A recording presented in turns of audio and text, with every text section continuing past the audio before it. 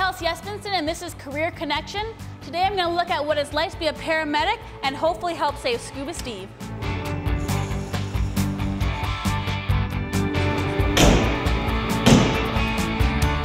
I'm here with Lajeune, who is an Advanced Care Paramedic. Welcome to Career Connection. Thank you. And how long have you been a paramedic for? I'm almost 18 years now.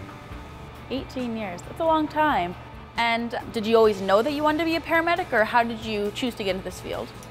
I always had a keen interest in biology and science and problem solving, and that's kind of a perfect fit for paramedics, problem solving for sure. I think a lot of people are drawn to this career have a short attention span because no 2 days are alike and no 2 hours are alike on this job. So. What sort of schooling do you need? So to get into the field, you have to start as a primary care paramedic, and that's a 2-year college course. So most of the local community colleges do deliver that program, Conestoga, of course, and I'm a graduate of that program. How do you know what to do when you get to a situation, because you've only just got the 911 call, you don't have a lot of information. How do you know what to do?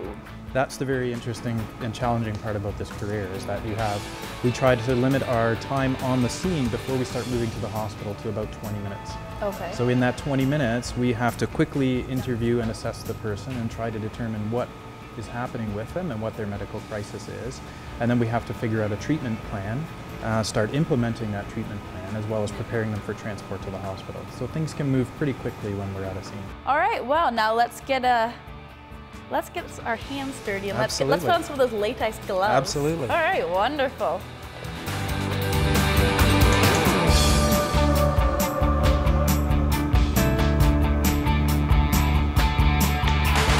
So I'm going to get you to do some CPR on him. So we clasp our hands like that and use the heel of your bottom hand right above here. We'll place it right here on his chest, right over his heart, and lock your elbows, and we'll compress about 100 times a minute. 100 times a minute? That's right. So 1 and 2 and 3 and 4 and 5 and 6. That's